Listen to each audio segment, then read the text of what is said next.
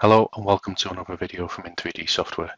Today I want to talk about some of the new features within iX23 and in particular the import room scan, a new feature that's been released by imos that allows us to pull in information from external software and hardware and then have that 3D data automatically create our room environments for us.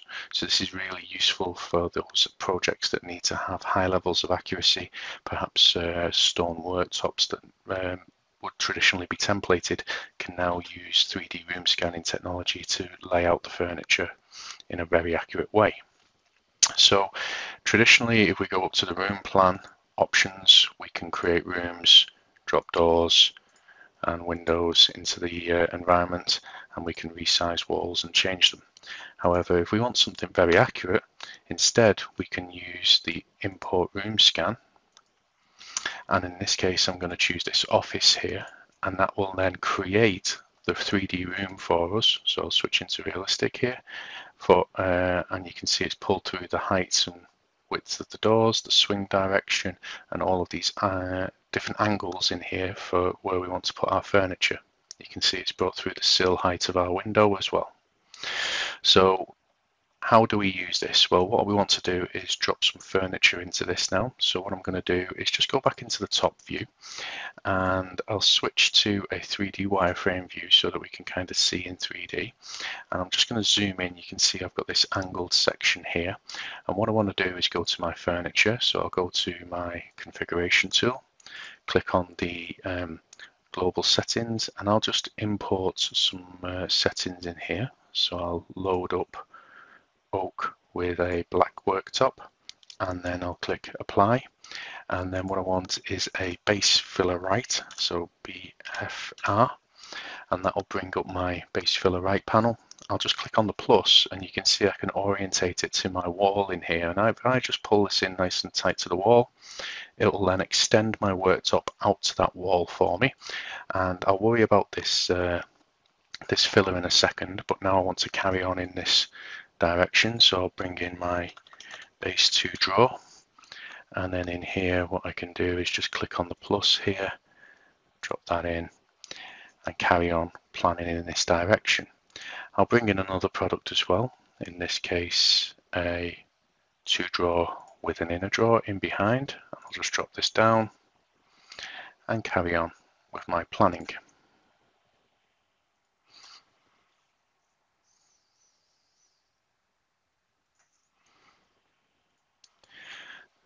Okay, I need another base filler right, so I can right click and copy that entire article over, and this time I'll put it into this corner here quite tight, and again it's then going to detect that angle of that wall there and allow me to pull that product through.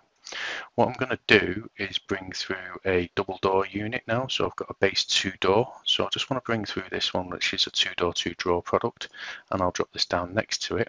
And what I'm going to do is use the stretch tool to then stretch this back to this end point here, which is going to be that point right there. So I've got a very accurate measure now. And then what I want to do is come off in the opposite direction. So I'll go back and bring in my base filler left. So let's do base fill left. And again, I'll just drop this down into this corner here. And what I want to do now is bring in my products again from over here. So I'll just bring in this product and copy it over. And then I want another one, which I'm going to bring over. And this time what I'm going to do is have that stretch up to the end point here.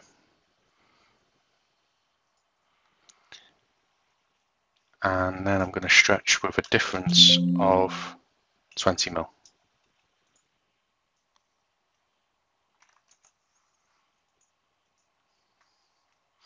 So now you can see my end panel has fallen in line with my fronts of my units here, so I can start to make some changes. So what I'm going to do is just select my infill panel there now, and then I can grab the contour and then just pull that out so that that contour now matches very accurately to the side of that line there. I can then just click tick and that will extend that infill all the way up. Same with this one. And in this case, I'm going to have that go all the way into the corner and then all the way up.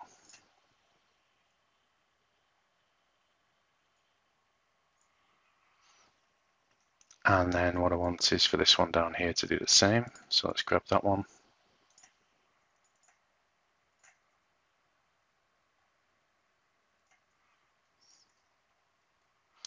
And we'll just turn off our line thicknesses here. Okay, click tick. And then what I want to do is alter some of my variables in here just so that these look nice. So if I switch into a realistic view,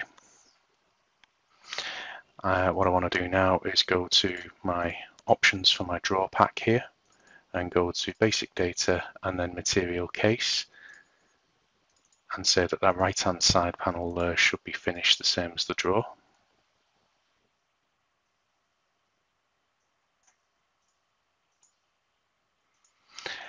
And if I just click apply on that, it'll then match through.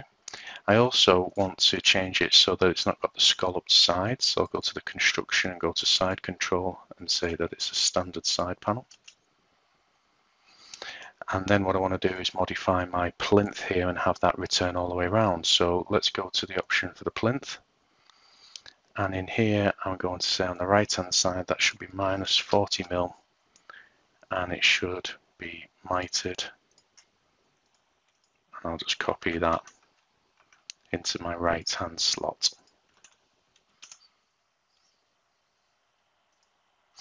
So you can see in here I'm going to end up with my plinth running all the way around with a split just on my line here, and then if I just click tick, what I want to do is now extend that worktop just so that that line's through.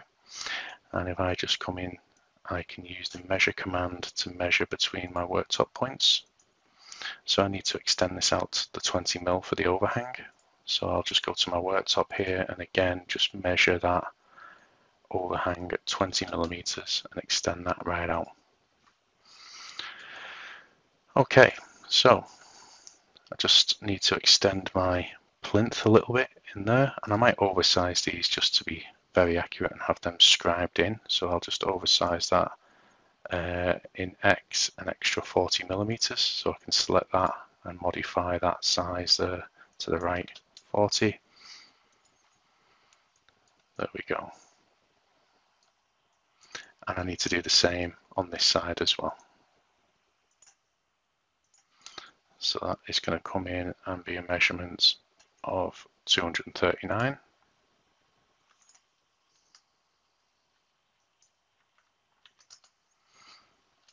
There we go.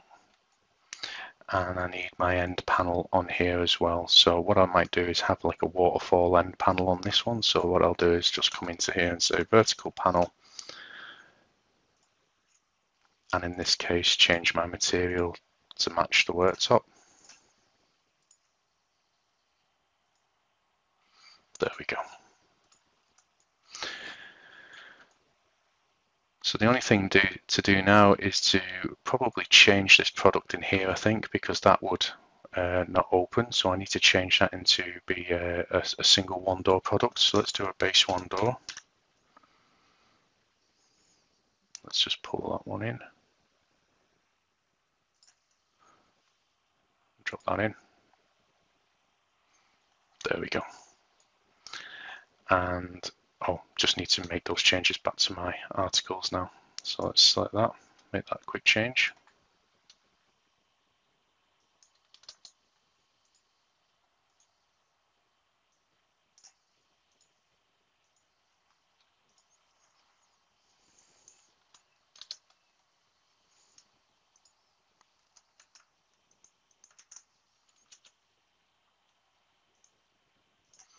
There we go.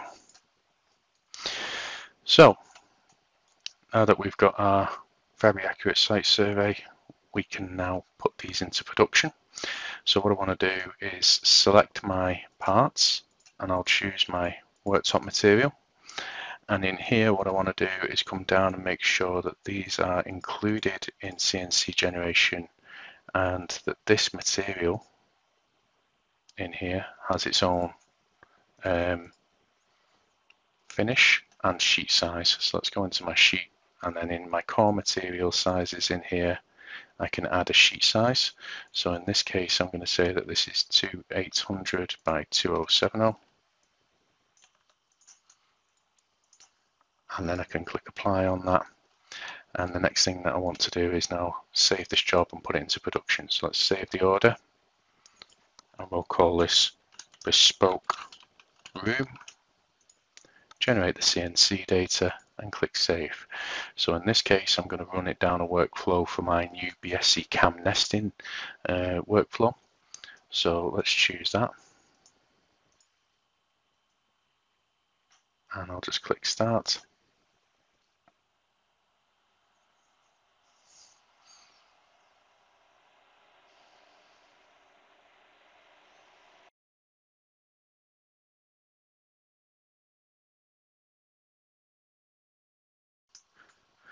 So now that the job has been processed, let's have a look at the results. If we go into the cam report in here and bring this up, we can see that we now have all of our individual parts. And if we scroll down to the bottom, we have all of our carcass material, front material, and then in here we also have our worktop material. So you can see we've got our very accurate nesting layout of our parts.